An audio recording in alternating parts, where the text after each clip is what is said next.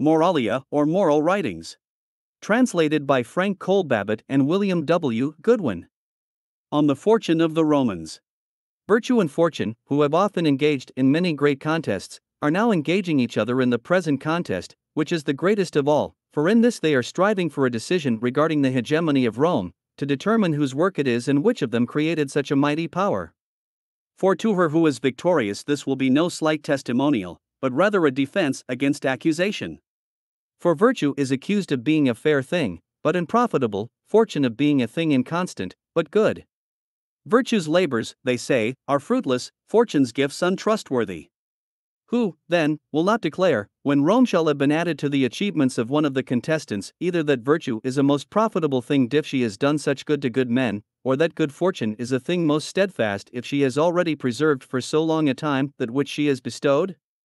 The poet Ion in his prose works observes that fortune is a thing very dissimilar to wisdom, and yet she becomes the creator of things very similar. They both bring increase and added honors to men, they lead them on to high repute, to power, to dominion.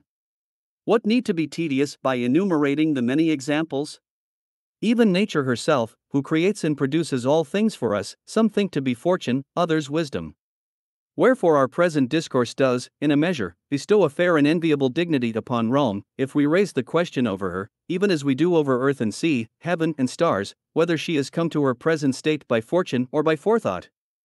I believe myself to be right in suspecting that, even if fortune and virtue are engaged in a direct and continual strife and discord with each other, yet, at least for such a welding together of dominion and power, it is likely that they suspended hostilities and joined forces, and by joining forces they cooperated in completing this most beautiful of human works. Even as Plato asserts that the entire universe arose from fire and earth as the first and necessary elements, that it might become visible and tangible, earth contributing to it weight and stability, and fire contributing color, form, and movement, but the medial elements, water and air, by softening and quenching the dissimilarity of both extremes, united them and brought about the composite nature of matter through them. In this way, then, in my opinion, did time lay the foundation for the Roman state and, with the help of God, so combine and join together fortune and virtue that, by taking the peculiar qualities of each, he might construct for all mankind a hearth, in truth both holy and beneficent, a steadfast cable, a principle abiding forever, an anchorage from the swell and drift, as Democritus says, amid the shifting conditions of human affairs.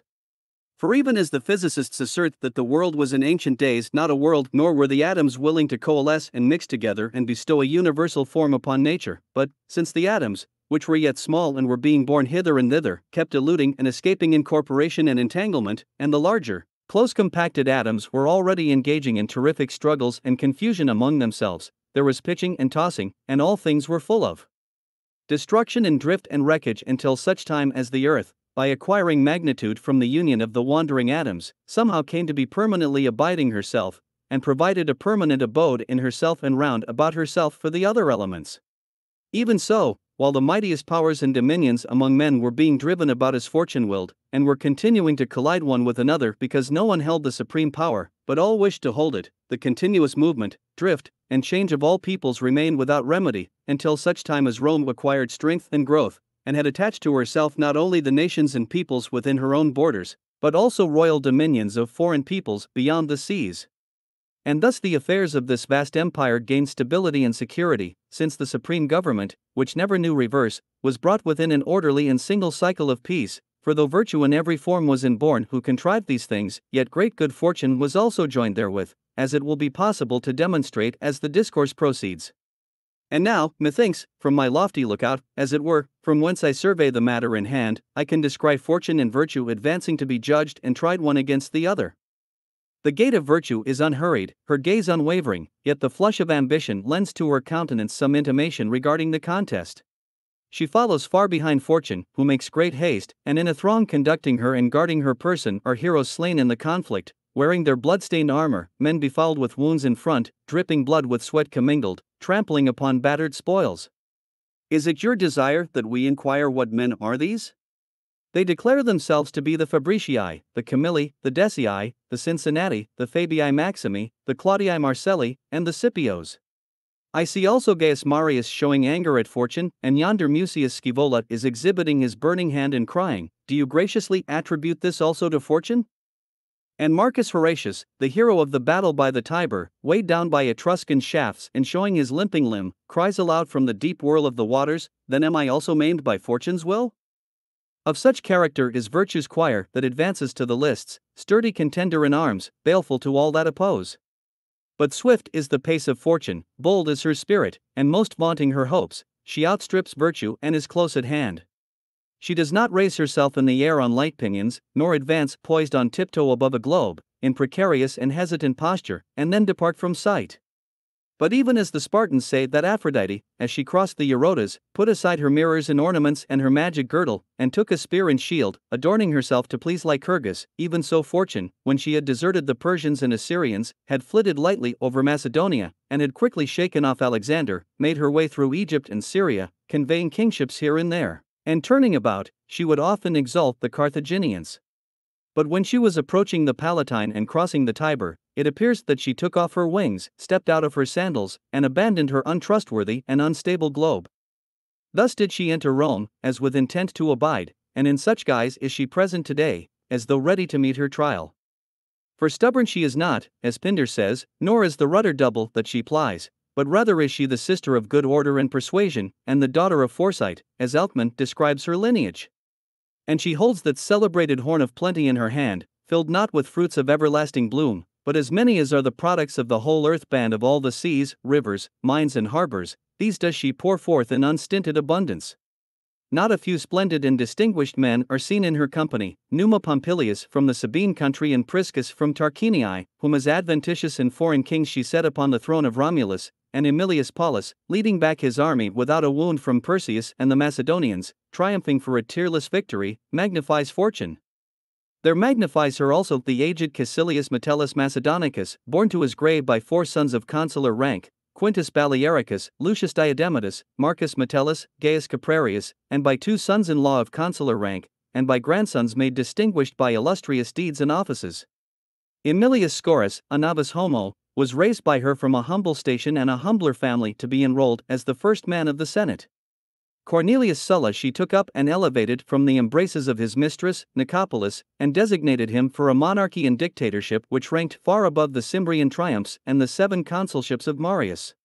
Sulla used openly to declare himself, together with his exploits, to be the adopted child of Fortune, loudly asserting in the words of Sophocles' Oedipus, "And Fortune's son I hold myself to be." In the Latin tongue he was called Felix, but for the Greeks he wrote his name thus, Lucius Cornelius Sulla Epaphroditus. And the trophies at my home in Chaeronea and those of the Mithridatic Wars are thus inscribed, quite appropriately, for not night, as Menander has it, but fortune has the greater share in Aphrodite. Might one, then, after proffering this as a suitable introduction, bring on the Romans once more as witnesses in behalf of fortune, on the ground that they assign more to fortune than to virtue? At least, it was only recently and after many years that Scipio Numantinus built a shrine of virtue in Rome. Later Marcellus built what is called the Temple of Virtue and Honor, and Aemilius Scaurus, who lived in the time of the Cimbrian Wars, built the Shrine of Men's Mind, so called, which might be considered a temple of reason. For at this time rhetoric, sophistry, and argumentation had already found their way into the city, and people were beginning to magnify such pursuits. But even to this day they have no shrine of wisdom or prudence or magnanimity or constancy or moderation.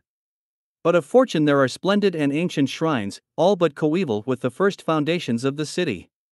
For the first to build a temple of fortune was Ancus Marcius, the grandson of Numa and King IV in line from Romulus. He, perchance, it was who added the title of Fortis to Fortuna, for in fortune manly fortitude shares most largely in the winning of victory.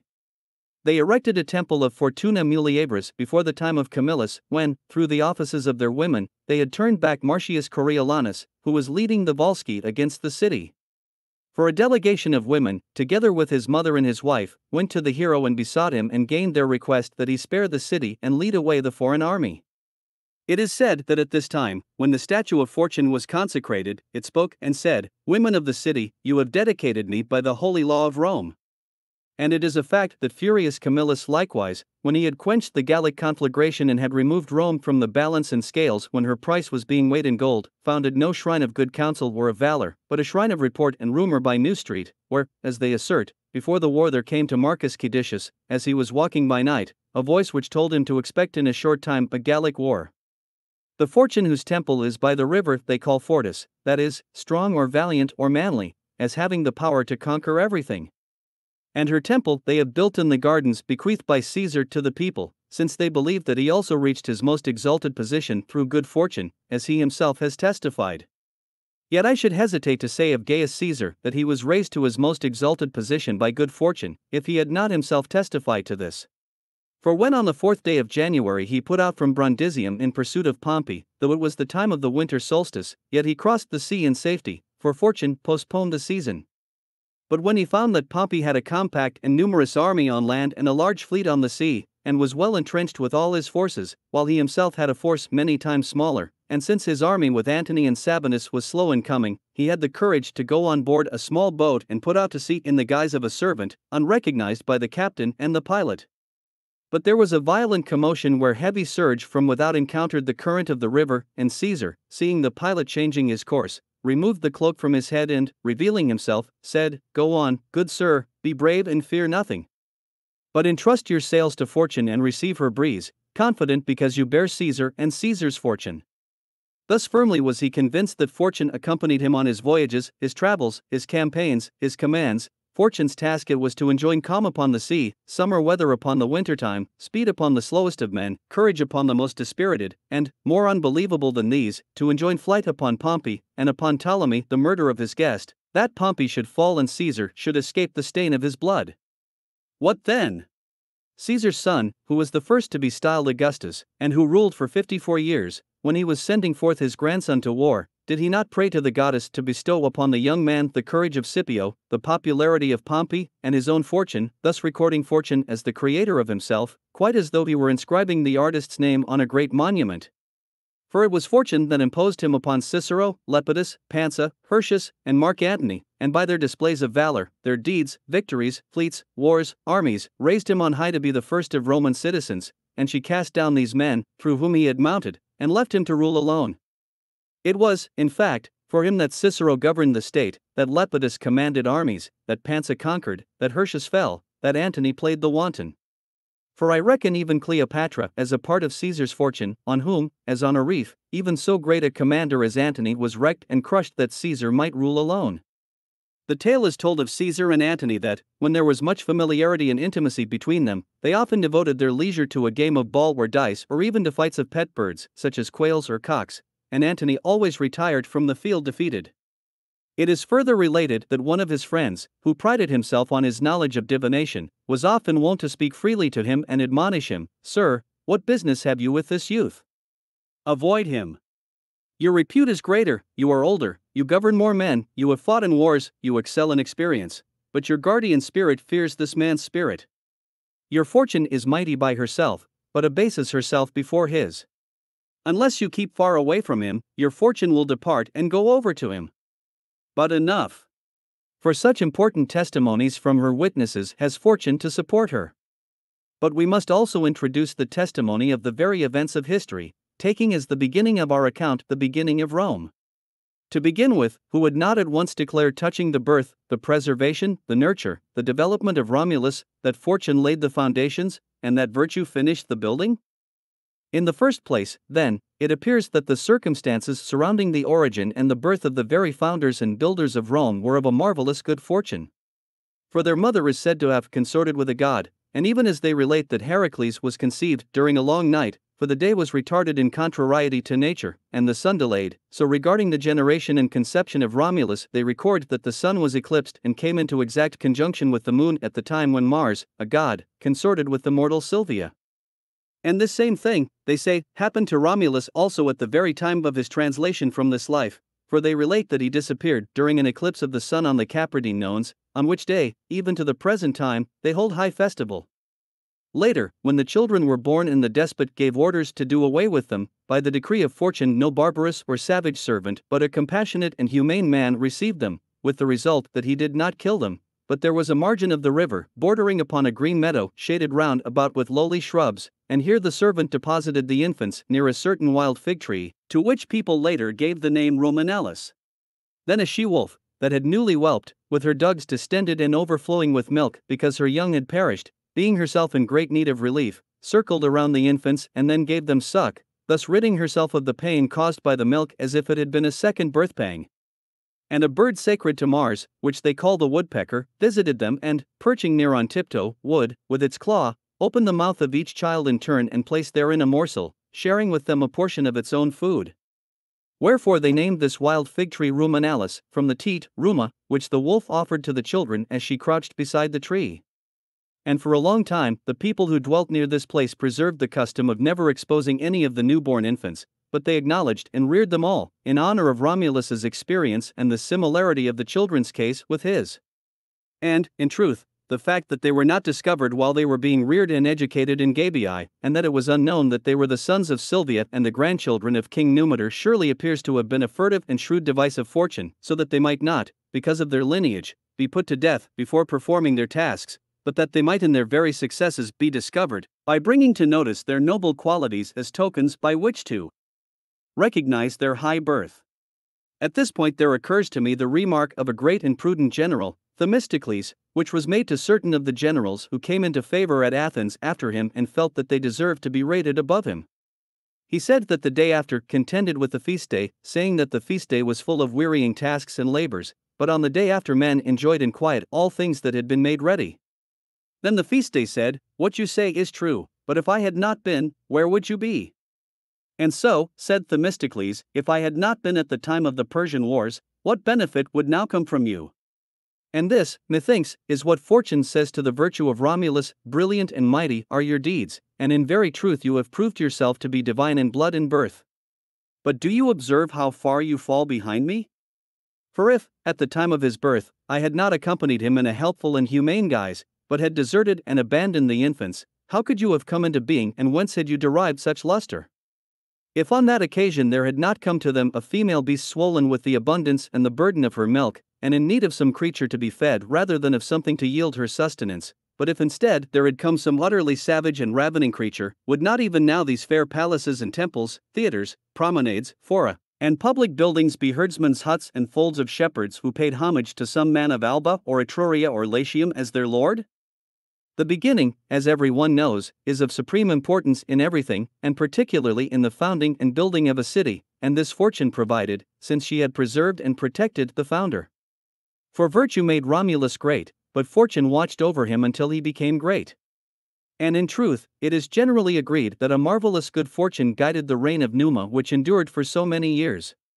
For the tale that a certain Egeria, a dryad and a wise divinity, consorted in love with the man, and helped him in instituting and shaping the government of his state, is perhaps somewhat fabulous. For other mortals who are said to have attained divine marriages and to have been beloved of goddesses, men like Peleus and Anchises, Orion and Emathion, by no means lived through their lives in a satisfactory, or even painless, manner. On the contrary, it appears likely that Numa had good fortune as his true wife, counselor, and colleague, and she took the city in charge when it was being carried hither and yon amid the enmity and fierceness of bordering tribes and neighbors, as in the midst of turbulent billows of a troubled sea, and was inflamed by countless struggles and dissensions, and she calmed those opposing passions and jealousies as though they had been but gusts of wind. Even as they relate that the sea, when it has received the brood of halcyons in the stormy season, keeps them safe and assists in their nurture, even such a calm in the affairs of Rome, free from war or pestilence or danger or terror, fortune caused to overspread and surround the city, and thus afforded the opportunity to a newly settled and sorely shaken people to take root and to establish their city on a firm foundation where it might grow in quiet, securely and unhindered.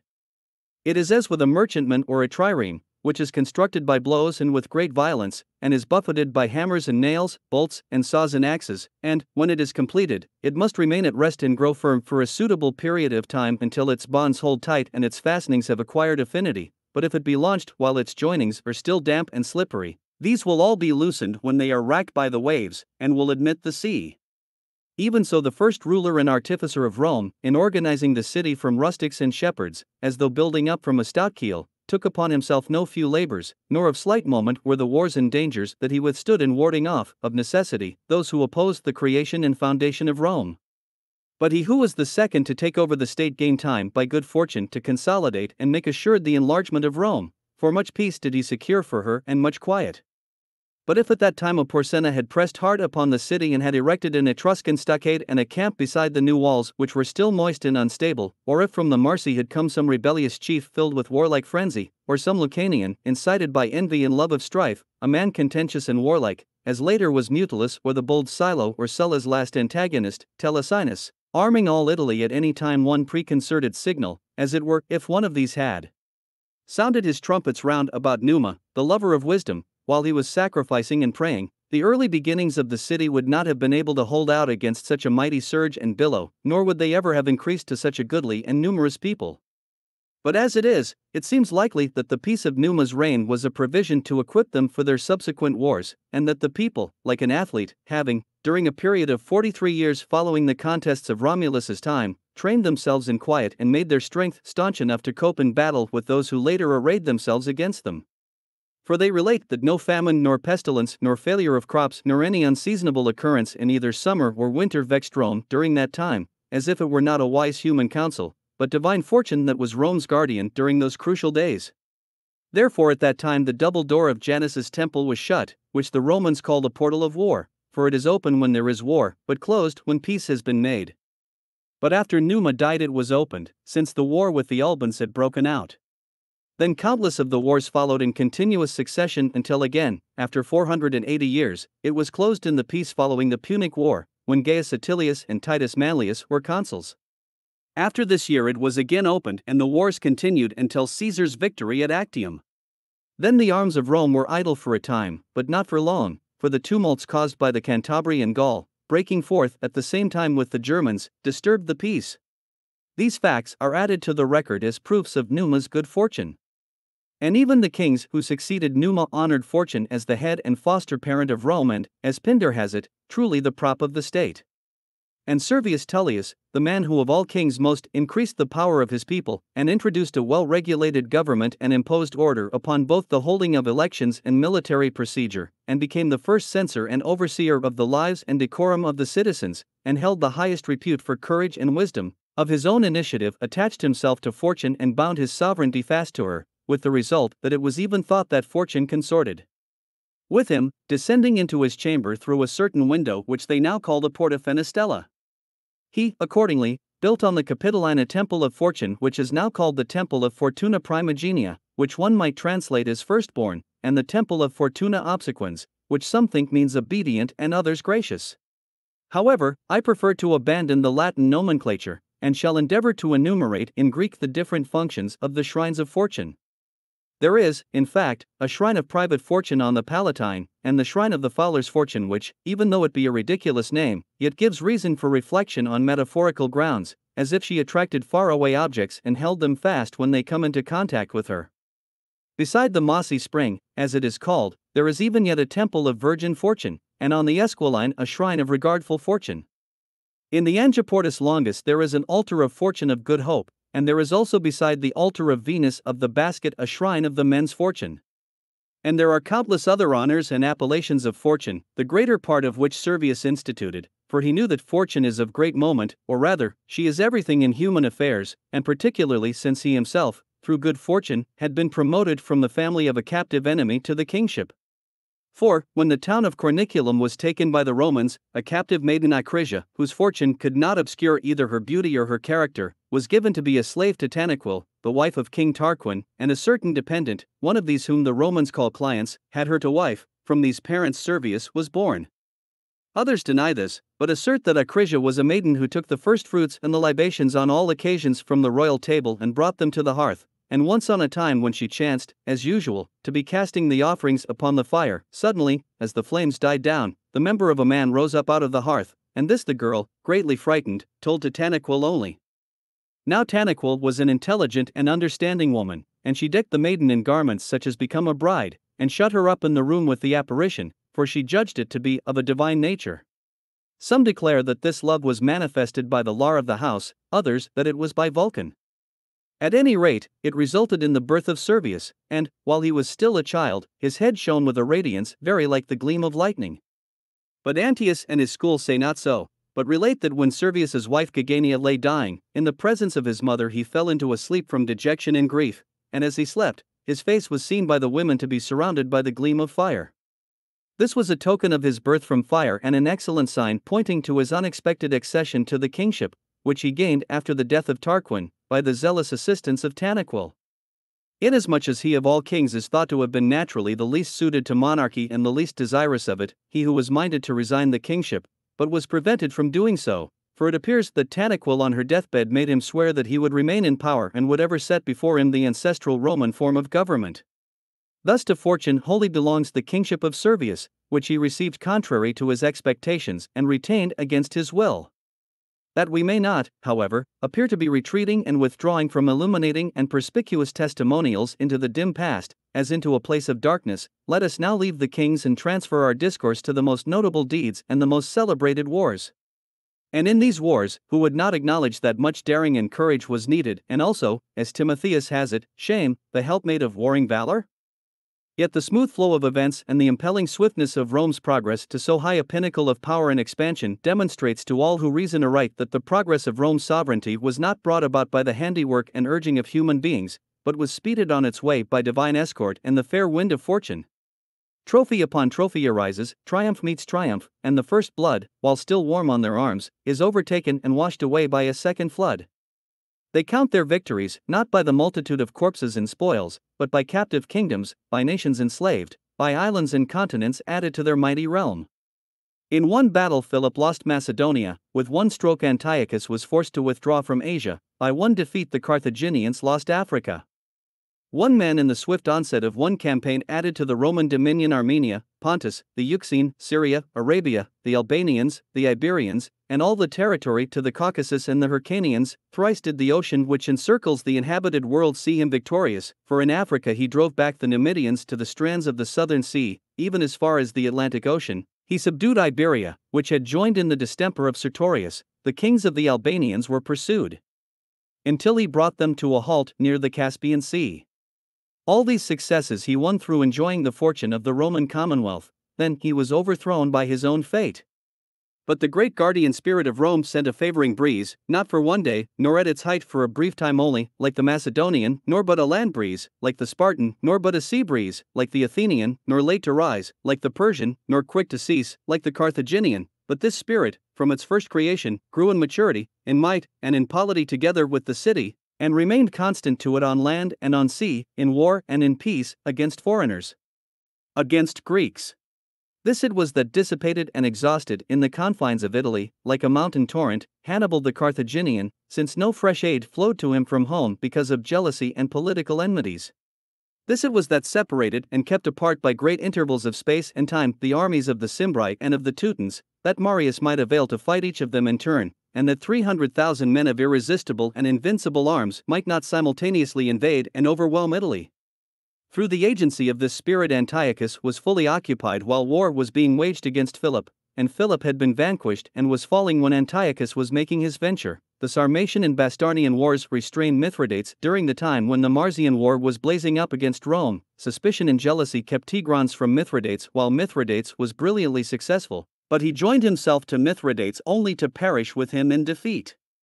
And why not admit that fortune also retrieved the city in times of the greatest danger? When the Gauls were encamped round about the capital and were besieging the citadel, baneful the plague that she brought on the host, and the people were dying. And as for the Gauls' nocturnal assault, though they were noticed by none, yet fortune and chance brought about the discovery. Concerning this assault of the Gauls it will perhaps not be unseasonable to give some additional details, however briefly. After the great defeat of the Romans at the river Allia, some in their flight found a haven in Rome and filled the people with consternation and terror, and caused them to scatter far and wide, although a few went to the capital and prepared to stand a siege. Others, immediately after their defeat, gathered together at Veii and appointed as dictator Furius Camillus, whom the people in their prosperity and lofty pride had rejected and deposed because he had become involved in a suit concerning the appropriation of public property. But now, cowed and humbled after their defeat, they were for recalling him, and offered to hand over to him the supreme command, accountable to no one. Accordingly, that he might not be thought to be obtaining office because of the crisis, but in accordance with the law, and that he should not, as if he had given up all hope for the city, be elected by soldiery in a canvass of the remnants of the army, now scattered and wandering, it was necessary that the senators on the Capitoline should vote upon the matter after they had been informed of the decision of the soldiers. Now there was a certain Gaius Pontius, a brave man, who, by volunteering personally to report these resolutions to Senate on the Capitol, took upon himself great danger.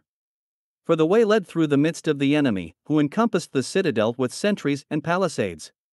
When, accordingly, he had come by night to the river, he bound broad strips of cork beneath his breast and, entrusting his body to the buoyancy of this support, committed himself to the stream.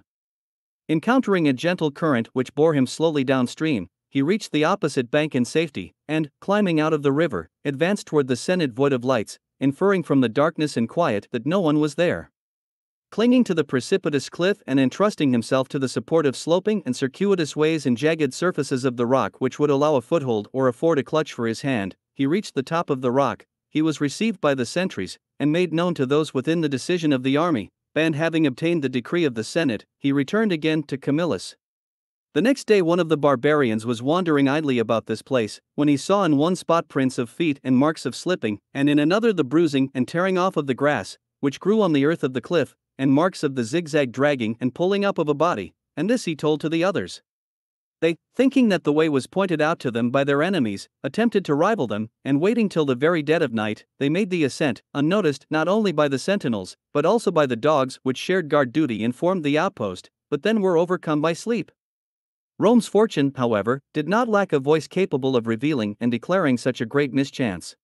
Sacred geese were kept near the temple of Juno for the service of the goddess. Now by nature this bird is easily disturbed and frightened by noise, and at this time, since they were neglected, because dire want oppressed the garrison, their sleep was light, and was made uncomfortable by hunger, with the result that they were at once aware of the enemy as they showed themselves above the edge of the cliff. The geese hissed at them and rushed at them impetuously, and at the sight of arms, became even more excited, and filled the place with piercing and discordant clamor. By this the Romans were aroused, and, when they comprehended what had happened, they forced back their enemies and hurled them over the precipice. And even to this day, in memory of these events, there are borne in solemn procession a dog impaled on a stake, but a goose perched in state upon a costly coverlet in a litter. This spectacle exhibits the might of fortune and the ease with which, whenever she busies herself and takes command, she provides from unexpected sources against all emergencies by implanting intelligence in the unreasoning and senseless, and prowess and daring in the craven. For who would not, truly, be struck with astonishment and amazement when he has come to learn and has embraced in his consideration the former dejection of the city and her present prosperity, and has looked upon the splendor of her temples, the richness of her votive offerings, the rivalry of her arts and crafts, the ambitious efforts of subject cities, the crowns of dependent kings, and all things which the earth contributes, and the sea and islands, continents, rivers, trees, living creatures, plains, mountains, mines, the first fruits of everything, vying for beauty in the aspect and grace that adorns this place? And then comes the thought, how near did all this come to not being created and to not existing at all? When all things else were overcome by fire and frightful darkness and gloom, by foreign swords and murderous rage, it was poor, irrational, and timorous creatures that contributed the beginning of deliverance.